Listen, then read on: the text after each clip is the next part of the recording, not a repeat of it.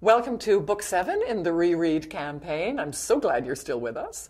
This is A Trick of the Light, and in it, Clara finally gets her own show. Now, as you know, through the series, art plays a really big role, and it's been a bit of a challenge for me to write about art, because when I was growing up, we had art on the walls, but art really wasn't part of the conversation. It really was literature, books, what are you reading was what we talked about. We never went to galleries. So it wasn't until I met my husband, Michael, whose grandfather was a professional artist. Michael is an amateur artist and very accomplished. And we started going to galleries. Now, I have to tell you, at first, my whole goal was to get to either the gift shop or the coffee shop at the end, and the art was just an interruption there. But Michael, of course, would look at every painting.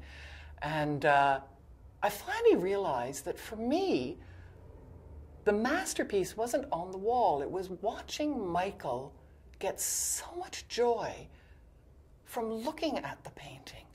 And so in the books, if you notice, yes, I describe the art, but in broad strokes. What I really describe is the emotional impact the art has on the viewer.